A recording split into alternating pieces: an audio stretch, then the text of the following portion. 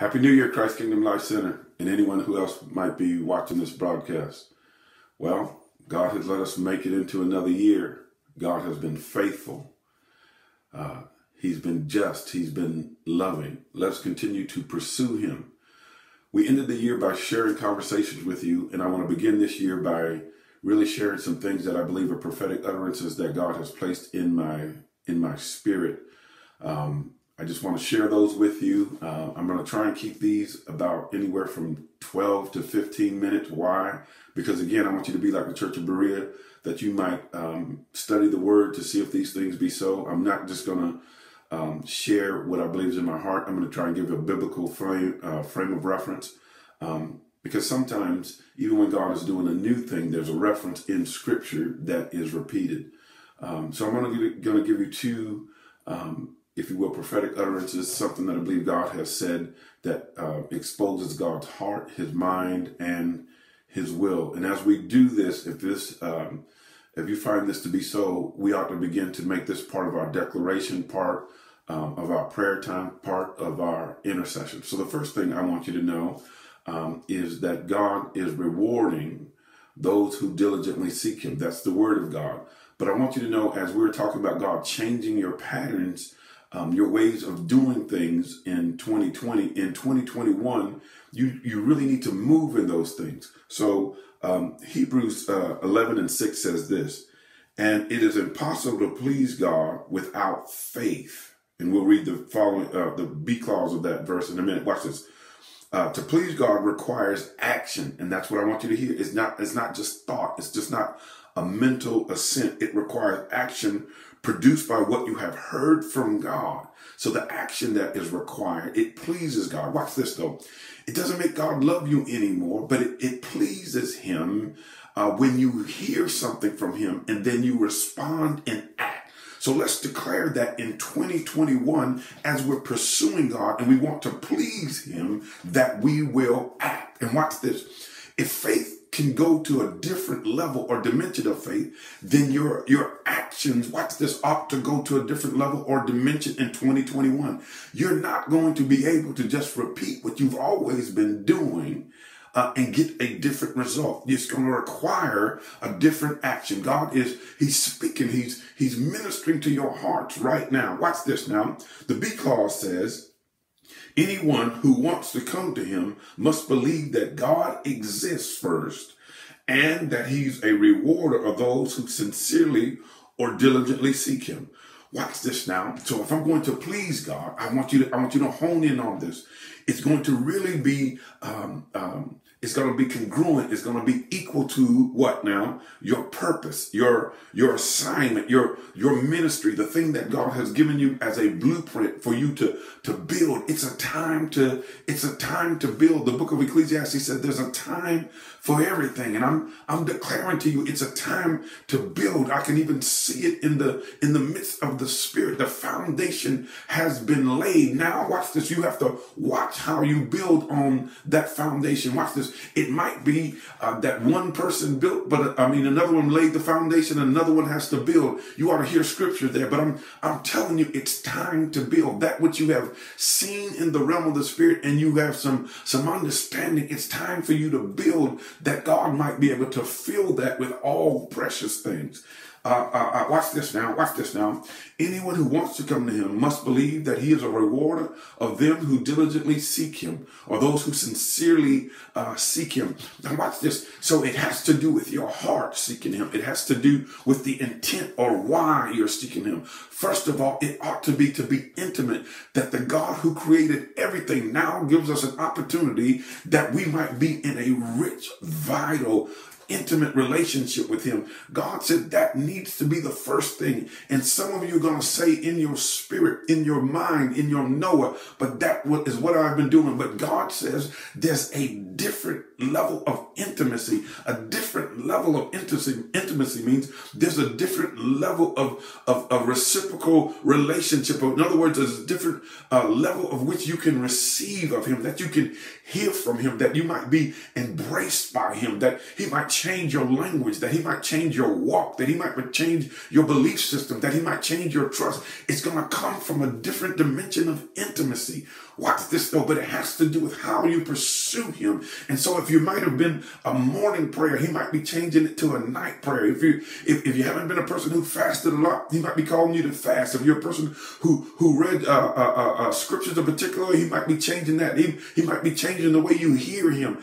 But watch this, but it has to be that you are sincerely seeking him. Watch this now.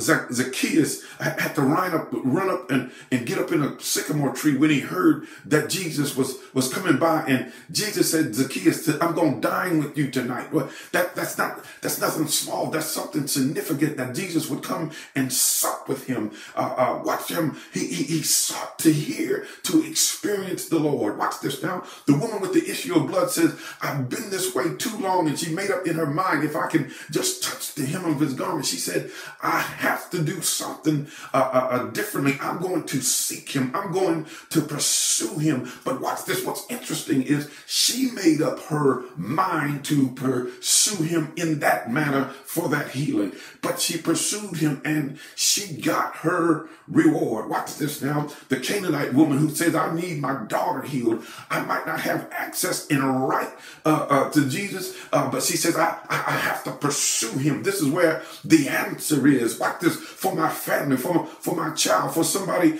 in a particular predicament, situation, dilemma. But if I can just get to Jesus, if I can have a conversation with Jesus. But watch this now.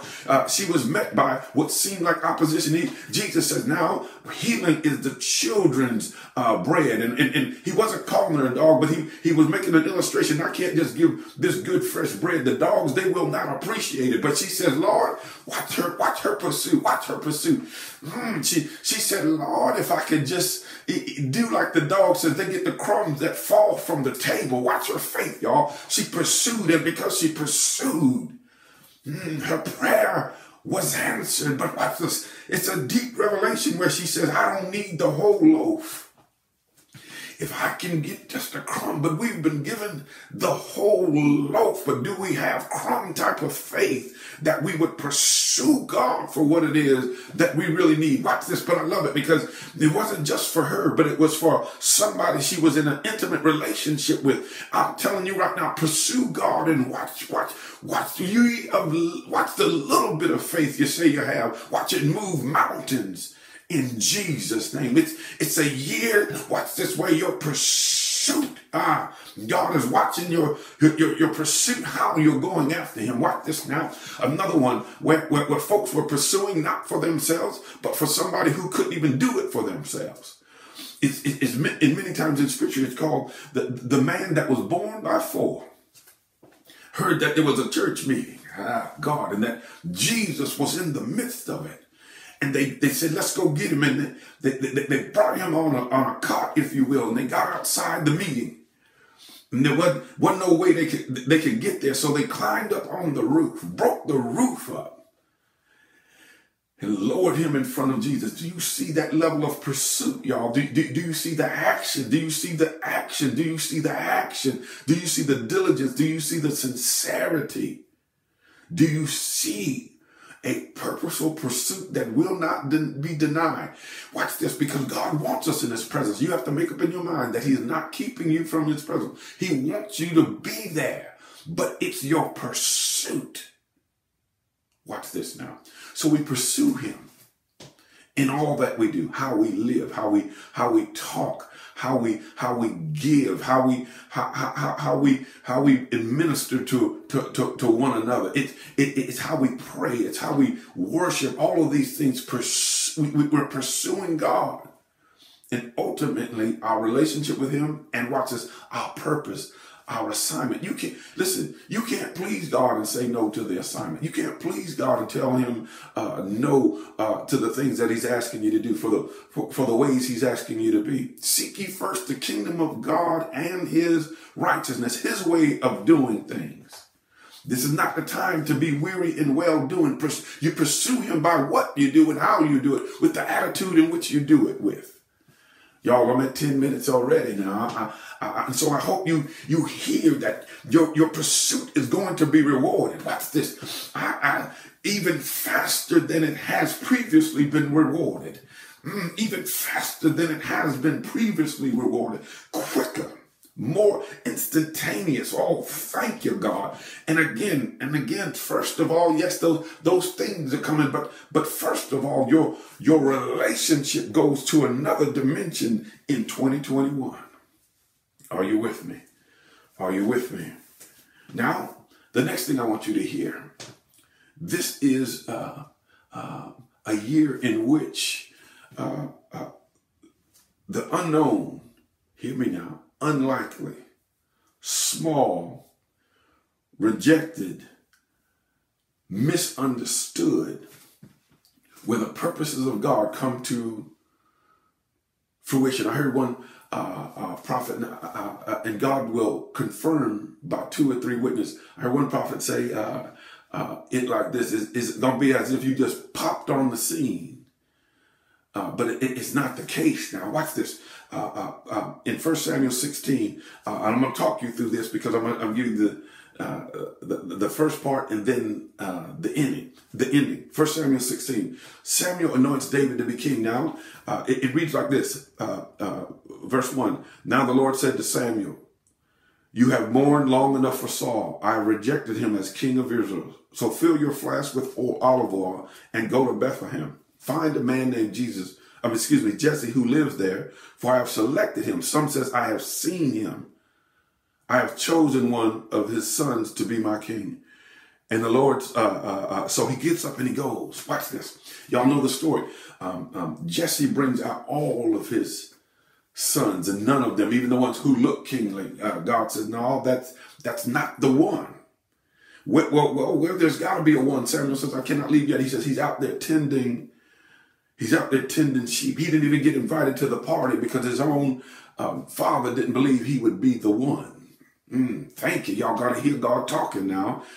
It's unlikely that he is the one. Now, when David becomes before him, the Lord said, watch this. This is the one. Anoint him. Watch this. So as David stood there among his brothers, Samuel took the flask of oil and he had brought and anointed David with the oil. And the Spirit of the Lord came powerfully upon David from that day on. Then Samuel returned to Ramah. Watch this. Not by might, not by power, but by the Spirit of the Lord shall we win victory in this time. Why? Because God has chosen us, and the anointing of God is on us powerfully. Watch this, that we might fulfill his purpose. But watch this, it doesn't mean that we're not going to go anything, that we won't have challenges. And more importantly, hear me, y'all, it does not mean that you are not going to have to educate yourself, that you're going to have some experiences that you glean understanding from, that you will have some painful points, that you will have some pursuing to do, that you might be able to fulfill what God called you to do. Watch this. Watch this. I want to say it this way so it shocks you. The anointing is not enough without the pursuit of everything that goes with that anointing, that the anointing will come on, that now prepares you that you might fulfill the purpose. Oh God, watch this. There's this fight right now in the midst of the church about ministry, and you've got those who have gone to seminary, those who have gone to the halls of educating, fighting those who are anointed. They're going back and forth. But I stand to tell you, it's a season where both are necessary. Both are necessary. Come together, stop fighting, and come together and realize it's all of that will cause us to be able to fulfill God's purposes. The anointing covers every area that needs, watch this, to be infused with the power of God so that the people of God can fulfill their purpose. But you have to be chosen. You have to be anointed. And there must be times of preparation. There must be mentorship.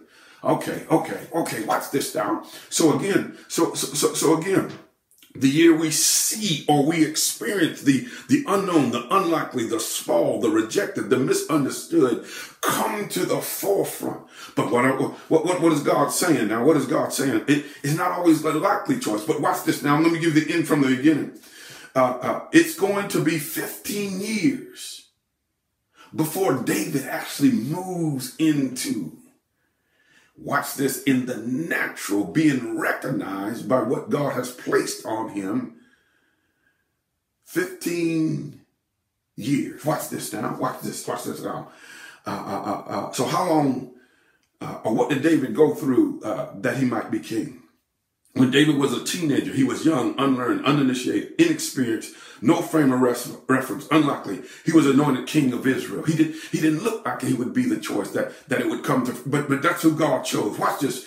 It was then when he was young that he faced Goliath. He fought some of his biggest battles of his life and God's people while he was in the process, young, not yet, watch this, not yet ordained, not yet going through the regalia and all of the pomp and circumstances of being anointed and being recognized as king. He fought some of his biggest battles in its infancy. Hear me right now. You'll win the battle because it's not yours. It's the Lord. And the enemy always wants to try and kill things. This is another message in the midst of its infancy, but it shall not be so. It shall come to pass because God's hand is on it. And God is going to use everything that the enemy meant for bad to equip you that you might continue in the purposes of God in Jesus' name. Watch this now. Watch this now. So he fought some of his biggest battles when he was young. And watch it wasn't a battle just for him, but it was for the people who God called him to.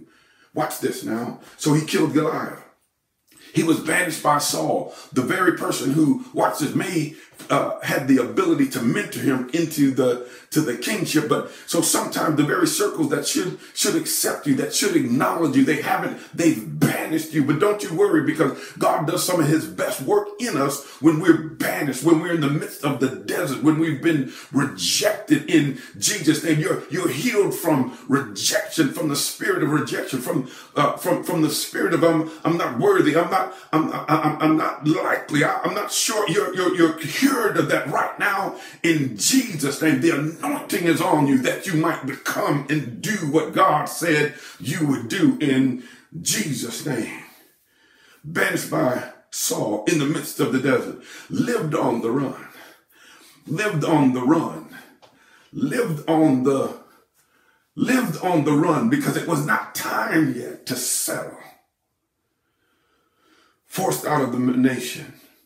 Watch this. It was nearly 15 years between the time that he was anointed king and actually became king. 15 years of process. 15 years of leading small, because if you're faithful in the small things, you'll be faithful in the great things. Faithful in leading warriors. Faithful in honoring even those who did not honor him. Faithful in his pursuit to God. It's the year, it's the season that God puts you on the stage, if you will, and allows you to do what he's called you to do, to perform what he's called you to do.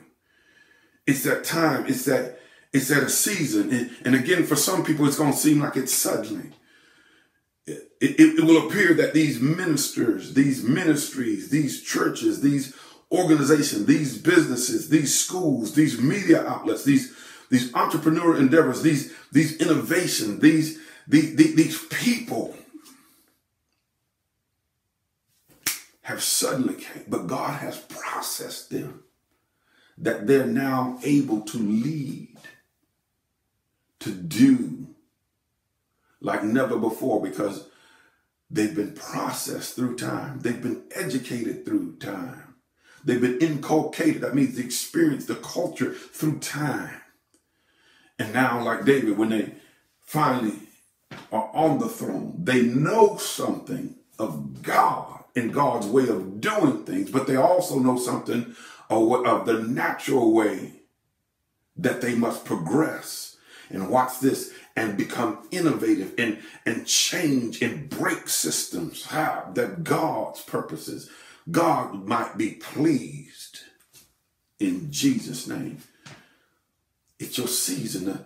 It's your season. It's your season. Those dimensions open. It's your season. Those opportunities open. It's your season. You've been processed for it.